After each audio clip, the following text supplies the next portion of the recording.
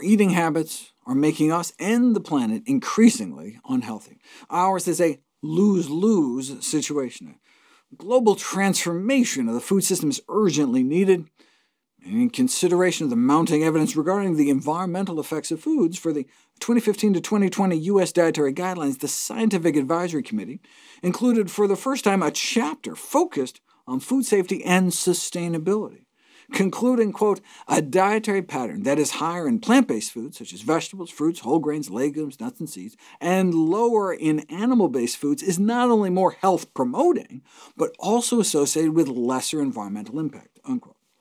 Despite unprecedented public support, this and other sustainability language was not surprisingly vanished from the dietary guidelines published jointly by the U.S. Department of Agriculture. They're not even sufficiently sticking to the science on healthy eating either, including no or too lax limits for animal-source foods despite the available evidence.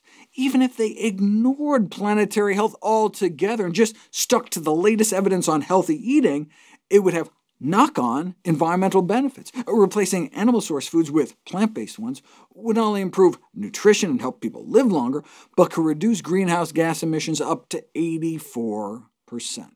In general, plant-based foods cause fewer adverse environmental effects by nearly any measure. In terms of carbon footprint, all the foods that are the equivalent of driving more than a mile per serving are animal products. Here's the greenhouse gas emissions from various foods. Even though something like a lamb chop or farmed fish may be the worst, eating chicken still causes like 5 times the global warming than even something like tropical fruit. Though the climate superstars are legumes, or beans, split peas, chickpeas, and lentils. For example, the United States substituting beans for beef at the national level could alone deliver up to 75% of the 2020 greenhouse gas emissions reduction target and spare an area of land 1.5 times the size of California, not to mention the health benefits. And it's not just greenhouse gases. Kidney beans required approximately 18 times less land, 10 times less water, 9 times less fuel, 12 times less fertilizer, and 10 times less pesticides. So yeah, according to the prestigious Eat Lancet Commission, more plant-based may be better, but even a shift towards a healthier dietary pattern emphasizing whole grains, fruits, vegetables, nuts, and legumes without necessarily eating strictly plant-based would be beneficial. In Europe, for example, just having the consumption of meat, dairy, and eggs would achieve up to 40% reduction in nitrogen emissions and greenhouse gas emissions, and require about 1/5 less land. In addition, the dietary changes would also lower health risk, reducing cardiovascular mortality, their leading cause of death. Note, however, that minimizing environmental impacts does not necessarily maximize human health. Yes, animal products, dairy, eggs, fish, and other meat releases significantly more greenhouse gas per serving than foods from plants. Eating added sugar and oil isn't going to do your own body any favors. In California, including more animal products in your diet requires an additional 10,000 quarts of water a week. So that's like taking 150 more showers a week, right?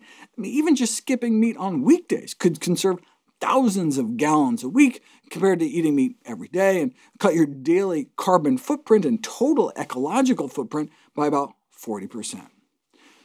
Some countries are actually doing something about it. The Chinese government, for example, has outlined a plan to reduce its citizens' meat consumption by 50%, whereas much of the rest of the world appears to be doing the complete opposite, pumping billions of taxpayer dollars into subsidizing the meat, dairy, and egg industries.